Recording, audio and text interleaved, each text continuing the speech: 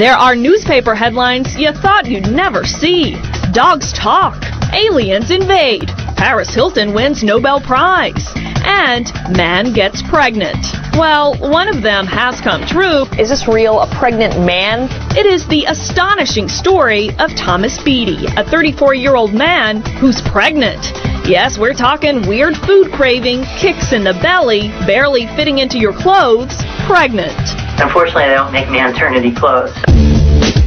Thomas and his wife Nancy are speaking out for the first time on the Oprah Winfrey Show and for a photo spread in the new issue of People magazine. Check out the stunned looks at the Oprah Winfrey Show when she broke the news that her first guest was a pregnant man. Thomas, not Nancy, is the one who is pregnant. I'm gonna let you take that in a minute. Thomas was born a girl named Tracy, but he tells Oprah that even back then, something wasn't quite right.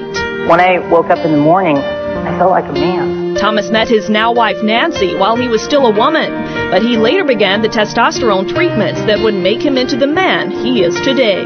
I actually opted not to do anything to my reproductive organs because I wanted to have a child one day. And when the couple did decide to have a child, Nancy told Oprah the decision was easy. I can't have children. They removed my womb, so I have no womb.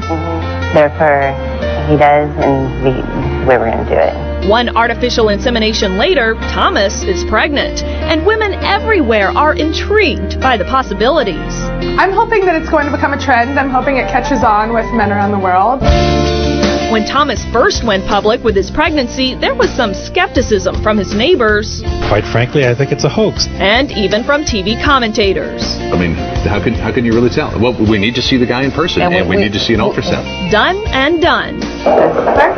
Oprah's cameras followed the couple to their doctor's office for the telltale proof of the pregnancy.